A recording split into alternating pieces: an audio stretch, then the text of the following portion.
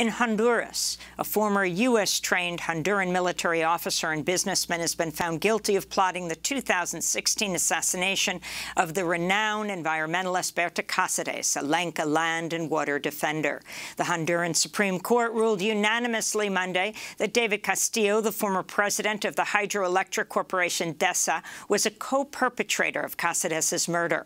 Cáceres was assassinated as she led the fight against the construction of DESA's massive hydroelectric dam on a river in southwestern Honduras that's sacred to the Lenca people. Berta Cáceres, one of Berta Cáceres' daughters, celebrated Castillo's guilty verdict. Decir que nosotros estamos muy satisfechas porque contra todos los obstáculos, contra todo un sistema de impunidad, hemos logrado que se declarara culpable el presidente de la empresa DESA, constructora del proyecto hidroeléctrico Agua, y bueno, que es una persona protegida por los grupos económicos oligárquicos de este país.